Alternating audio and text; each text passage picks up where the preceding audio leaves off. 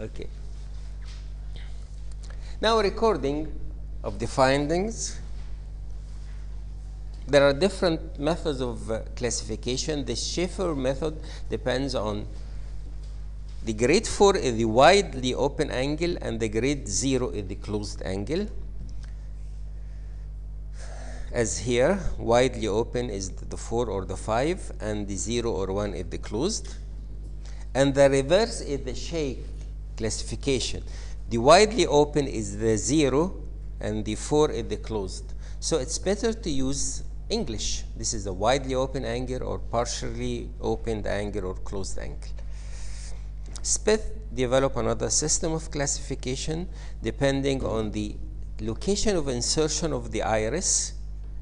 A means anterior to the Schwalb's line, B behind Schwalb's line, C scleral pair is visible, D deep that the ciliary body is visible, extremely deep that more than 1 millimeter of the ciliary body visible.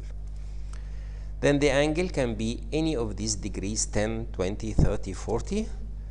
And the curvature of the last part of the iris. Is it steep, mean anteriorly convex, regular, means flat, or queer, means posteriorly concave. Then the amount of pigmentation seen at 12 o'clock can be 0 pigments or heavily pigmentation from 0 to 4.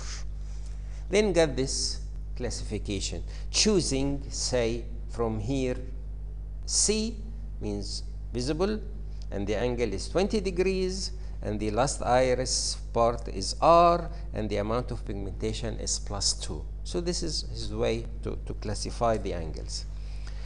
We should record our things. This is the simple way. We get these two rings. The inner one represents the scleral pair, the outer one represents the Schwalb's line. So in between you have the trabecular meshwork. Then you start to write down here, say, you get peripheral anterior synechia. Here, trabecular meshwork is seen, scleral pair is seen. Here, scleral pair and ciliary body is seen, Schwalb's line, and so on. So just you can write it down. I personally prefer this one. I just can make a drawing here. This would represent the last roll of the iris. So if I draw it here, trabecular meshwork is partially visible. If I draw it here, the whole trabecular meshwork is visible.